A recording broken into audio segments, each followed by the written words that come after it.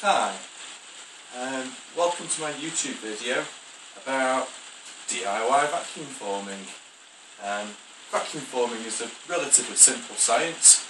We heat up a sheet of plastic until it becomes elastic, and then we drape it over a mould and use vacuum to create a pressure differential across the two sides of the material, thus forcing it to follow the shape of the mould.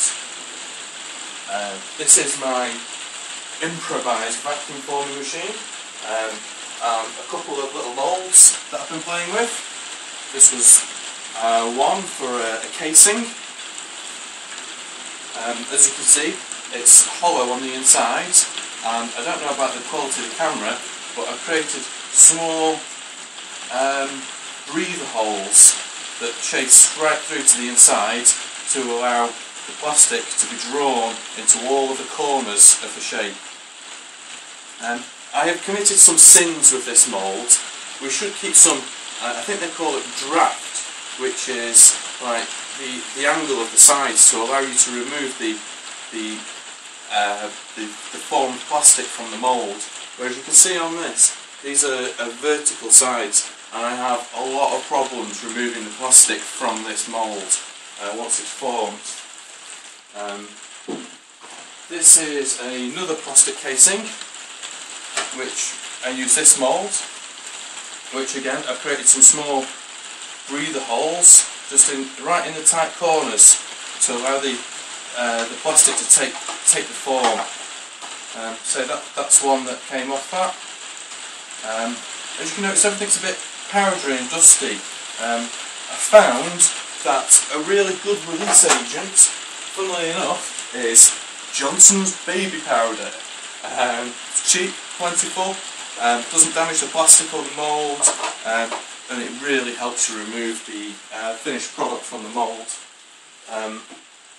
What more can I say?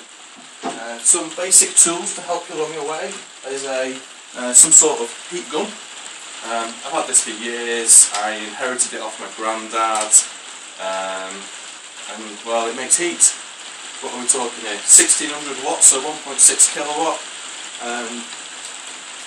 Another handy item that I found along the way, which I actually got this as a Christmas present from my dear girlfriend or fiance, is an infrared thermometer. You point it at what you want, and then it tells you how warm it is. 31.1 degrees the palm of my hand.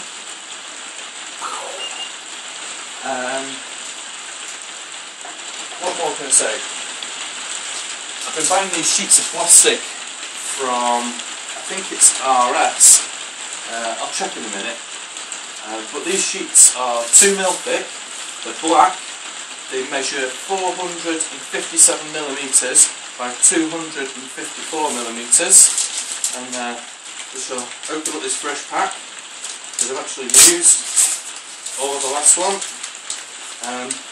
I would say that this is a learning curve. You need to learn the temperatures and the material itself. Don't expect to get a really good form on your first go, because it just won't happen. The sheets of plastic, so they look like this. They have a safety plastic, like a protector on the outside, so once you've finished creating the mould, you can peel off the plastic and it stops any scratches. My vacuum former, I've created this sheet frame, I'll call it, technical lingo. I've used some of these clasps that you use on carry cases, just to clamp the two halves of the frame together, yeah. And then I've used some rubber foam door seal that you can buy from B&Q, that sort of place. And I've also marked it up so I know which sides go with which, because when you start trying to make frames, in reality, trying to make things really square just doesn't work. If I spin this round, it doesn't quite fit the same. So just to keep it all together, that is the same way. As you can tell, I've ended up with a bit of an interesting shape in the corners. I regret making the shape, the frame as wide as it was. But anyway, so what you do is you drop your sheet of plastic onto the frame, like so, and then clamp it in there.